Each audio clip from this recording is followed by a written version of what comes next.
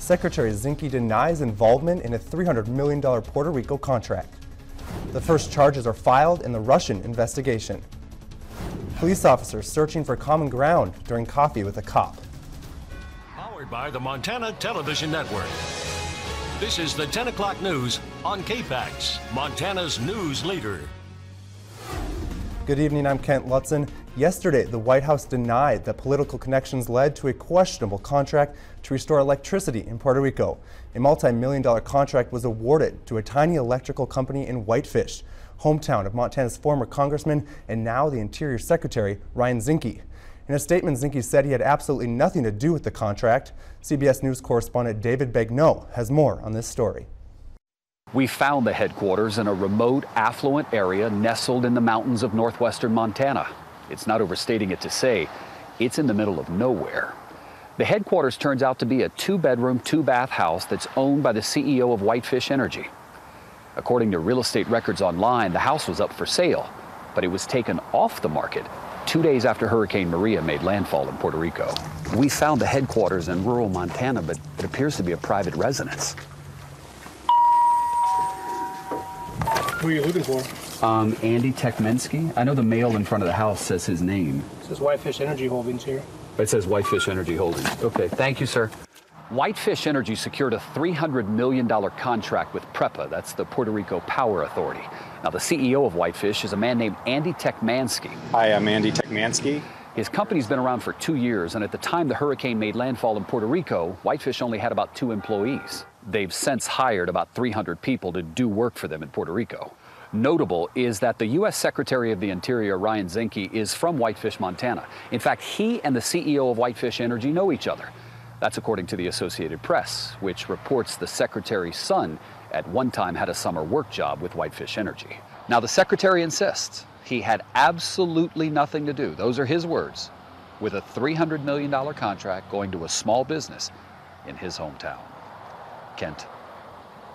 Now, it's been 38 days since Hurricane Maria hit Puerto Rico, and crews are working on getting power back, as the island only has 28% power generation.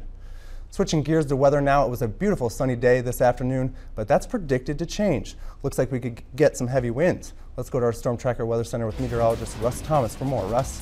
Yeah, thank you. You're right on both counts. It was a beautiful day across western Montana. Talking about sunshine pouring down. Take a look at this. This is our First Security Bank iCam shot in the Bitterroot Valley.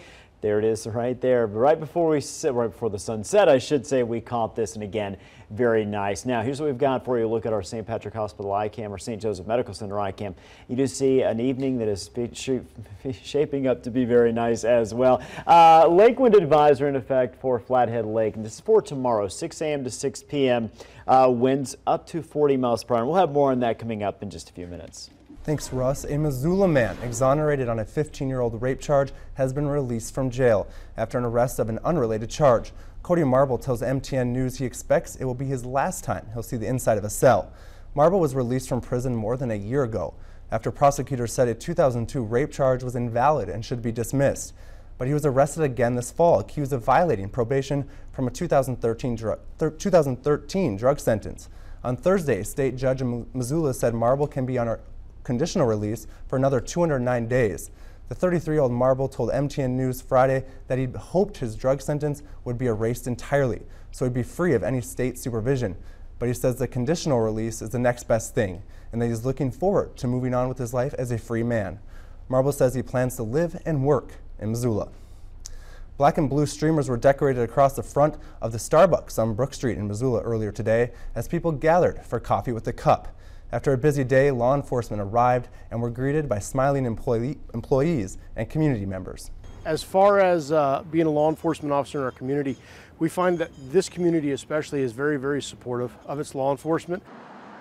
Officers were given different coffees to try, and members of the community were given the unique opportunity to speak with them one-on-one. Coffee with a Cop events bring residents and police together to discuss relevant issues and find common ground. We're members of this community too, and it's really important to be able to be involved and to have things like this to be part of the community and to show the community members that we really do care about what we're doing. Leonard said that events like these are a great opportunity to show the people that officers are just like them. In Great Falls, the Montana Veterans Memorial added more than 100 new tiles to the memorial this morning. The group adds tiles twice a year, once before Memorial Day and another before Veterans Day. 33 of the new tiles added today represent Blackfeet warriors. On Veterans Day, members from various eras of our country's military history will be commemorated. This year's guest speaker will be Anthony Aretz, the president of the University of Providence. The event will take place November 11th at 11 a.m. Since 2016, the Missoula Downtown Foundation has made more than $26,000 from selling retired parking meters. The money made is going towards improvements in the downtown area. The meters were removed in 2015, and many people have been interested in buying a part of Missoula history.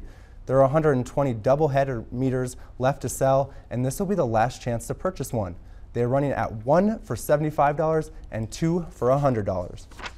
The Missoula Downtown Foundation is working really hard to help keep our downtown as vibrant and wonderful as everybody thinks it is, and this project helps support that. If you're interested in purchasing a piece of Missoula history, you can visit the Missoula Downtown Foundation's office anytime within the next 2 weeks.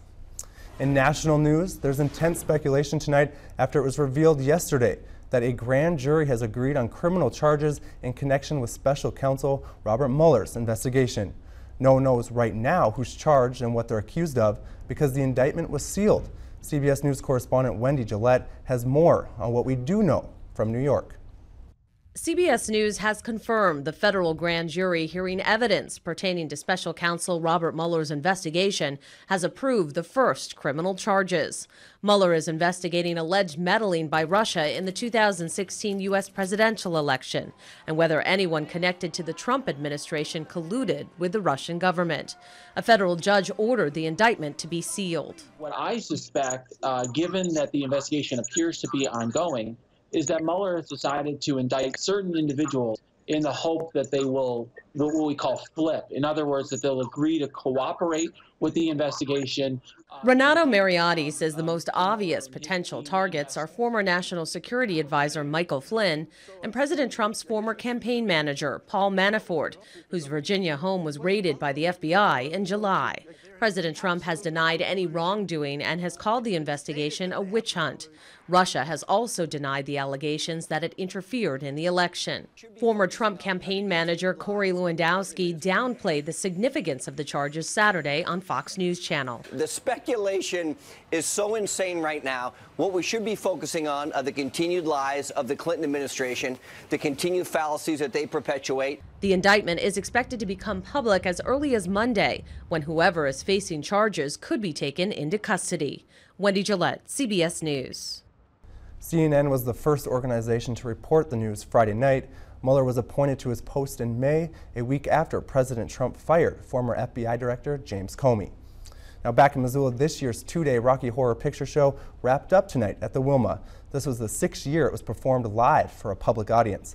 Cast and crew in this year's play, like in many years prior, relied on their instincts and their ability to adapt in the days leading up to the event. Feels like a piece of guerrilla theater that in a lot of respects is very thrown together. We depend a lot on volunteers and extra people putting in a ton of extra time to put it all together. And so it's just been such a treat to watch that all come together. Under new direction, this year's production unveiled new and more intricate set pieces. This year's show was written and directed more towards humor than in the past and aimed to be a more traditional version of the original production. They maintain the same edginess and themes by encouraging the audience to embrace all sides of their personality. There is a lot of strangeness and weirdness around us in the world, and I think it's important that we learn to accept it, not only in others around us and in the world around us, but also within ourselves. Our reporters covering the event said that by 7 o'clock there was a line that wrapped all the way around the block. Now coming up after the break, we could be seeing some strong winds in certain parts of western Montana. More on weather up next, plus thousands of Montanans gathered for Boo at the Zoo, breaking a record. This story coming up next.